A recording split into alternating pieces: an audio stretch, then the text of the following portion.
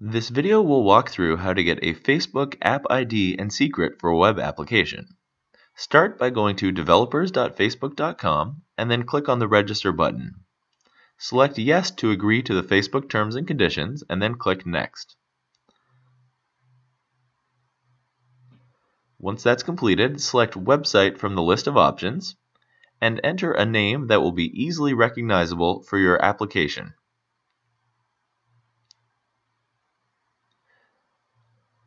Once you've entered the name, click on the Create New Facebook App ID button, and then choose a category for your app.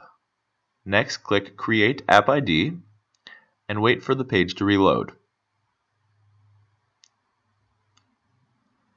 Once that's completed, click the Skip Quick Start button to be able to access your App ID and App Secret immediately. To view the secret, click the Show button, and then enter your Facebook password. Once that's completed, we're going to copy and paste the App ID and secret into the Ultimate Appointment Scheduling plugin options page.